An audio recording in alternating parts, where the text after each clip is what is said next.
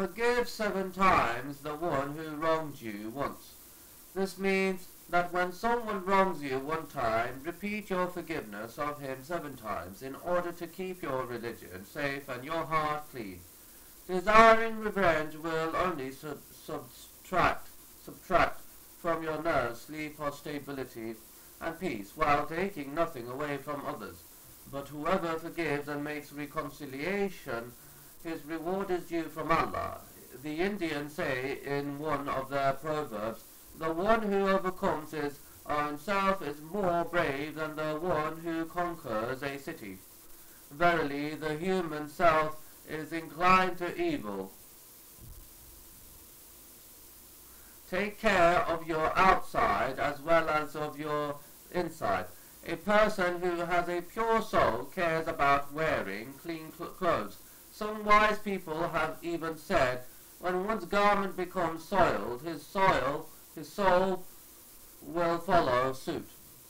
The root of vexation for many people is in being neither neat nor organized nor punctual. For others it is in having bad hygiene, dirty clothes, or a sloppy appearance. The universe is bad on order. In fact, to truly understand the depth and wisdom of our religion, one should appreciate that it came to organize our lives in both small and large matters. Everything with Allah is according to a measure. Tirmidhi related the following hadith. Verily, Allah is beautiful and He loves beauty. Related the following hadith in his Sahih. It is a right incumbent upon a Muslim to take a shower at least one day out of every 7. In it he washes his head and his body. This is the least that can be expected. Some of our pious predecessors would take a shower once a day, as has been transmitted to us about Uthman. May Allah be pleased with him. This is a spring of water to wash in, cool and a fresh, refreshing drink. Growing a beard, trimming one's mustache, cutting one's nails, brushing one's teeth, using perfume, washing one's clothes, and generally taking care of one's outward appearance. These are all acts that are intrinsic to man. Performing these acts of hygiene makes one feel comfortable and good. It is also recommended to wear white, for the Prophet, blessings and peace be upon him, said, wear white and use it as a shroud for your dead. You should organize your appointments in a small journal or notebook, allocating time to read, to worship, to exercise, and so on. For each and every matter there is a decree from Allah, and there is not a thing but with us are the stories thereof, and we send it not down except in a known measure. In the Library of Congress hangs a large placard, and written on it are the words, the universe is based on order. This is true, for the divinely revealed religion calls for order, organization and harmony in action. Allah informed us that the affairs of the universe are not based on play and frivolity, but are by preordainment, decree, measurement, and organization. The sun and the moon run on their fixed courses, exactly calculated, with measured out stages, for each for reckoning. It is not for the sun to overtake the moon, nor does the night outstrip the day. They all float each in an orbit.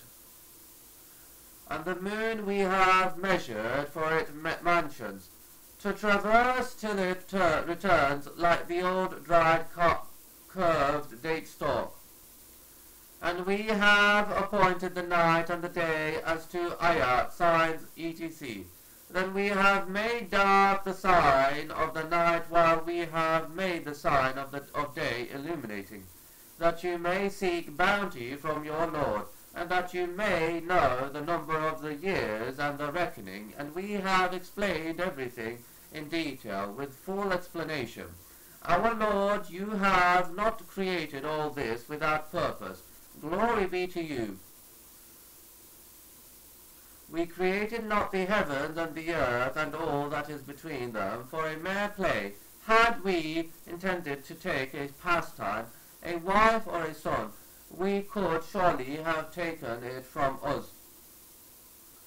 If we were going to do that and say, "Oh, Muhammad, do deeds when a mentally sick patient would be brought to the sages of Greece for treatment, they would force him to work in farming and in gardens. Only a short time would pass before he would return to health. Tradesmen who work with their hands are, as a class, more happy, easygoing, and calm than others. If you observe labourers, you will notice strength of body and peace of mind. Both of these are consequences of a satisfaction that comes with movement, exercise, and work. And I seek refuge in you, Allah, from incapability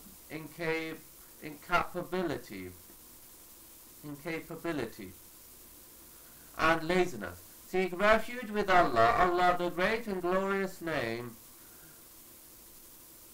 Going back to the root of the word, we learn a special meaning. Some say that the name Allah comes from the root Allah. This means that one the hearts of people love, find peace in, are happy with, turn to and accept as their God. Also, it is impossible for the heart to find peace or comfort with or other than him. For this reason, Fatima, may Allah be pleased with her, taught her daughter the supplication of the one who is in distress.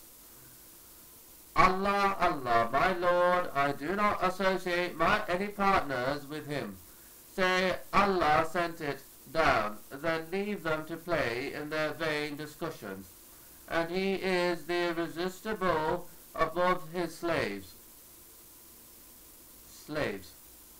Allah is very gracious and kind to his slaves.